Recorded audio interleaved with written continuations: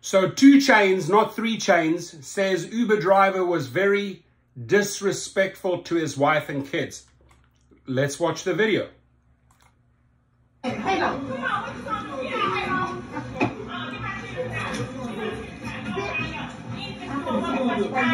Where's from you fucking finna do? Quit saying, nigga, you ain't finna do shit. Wow. Yeah, he told out. Fuck that, I said, quit saying. Wow. She's angry. Right, so I don't know. There's a lot of swearing, a lot of dirty words there. But 2 Chains called out Uber after a driver was allegedly disrespectful to his wife and children. I would too. You're disrespectful to my wife and children, you'll pay the price, period. So he did the right thing there. But I think what happened is he saw what Snoop Dogg did, and the rappers felt a little bit empowered by that Instagram post. So, he follows up.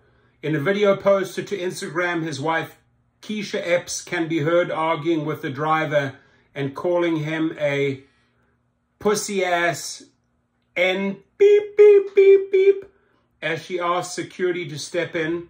Per Hip Hop DX, those in the vehicle can be seen seemingly shuffling out of the car in the clip. So I don't know the true story here, whether it's celebrity entitlement, if the driver was wrong, the driver was right. Maybe we maybe we need all the the facts in, right? Sorry. I just ate something and it went down the wrong channel. Hey Uber, we need to get this right. 2 Chains wrote on the Saturday Post, a driver was very disrespectful to my wife and kids and tried to put them out in the snow. So that's how cool. You don't just put a wife and kids out in the snow. As far as disrespectful language, I didn't think she did a great job. She certainly didn't do a great job in front of her kids. I mean, if that's the language she uses. But it remains unclear what prompted the verbal altercation involving Titty Boy's family. But the argument comes just days after Snoop Dogg had his own problems with an Uber driver.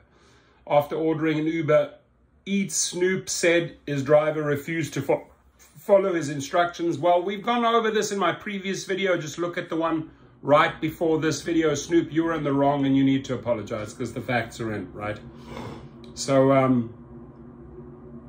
I've already played that one. Hey, we can play it again. Motherfucker from fucking Uber Eats didn't bring my fucking food. Talking about he'll ride. This is not a safe place. Punk motherfucker, where my food at? Nigga, you got all my goddamn money, punk. So those rappers definitely have a portfolio of really nice words and language, but who knows who inspired it, whether the 3 Chains or 2 Chains or 1 Chain was inspired by the dog. But we don't know. We don't know the true story. But I can tell you what, I think anyone who feels like their wife or their kids were disrespected is going to be very vocal and act up. So, he was rightfully upset. There's something that really triggered him there. But again, I'm excited to hear all the facts. Hopefully there's a follow-up story on 3 Chains or 2 Chains, and let's find out exactly what happened there. The driver can come onto my show. I'd like to interview the driver. Why don't you tell us step by step, be very honest, what happened here? How did you disrespect his wife or kids, or didn't you? Or why did you want to throw them out in the snow? But let's hear the entire story, right? Because a lot of people just came out when the Snoop Dogg story dropped, but they did not know all the facts. The facts came in the next day, and Snoop Dogg was clearly in the wrong. I'm not saying his wife or his kids are in the wrong. I'm not saying that.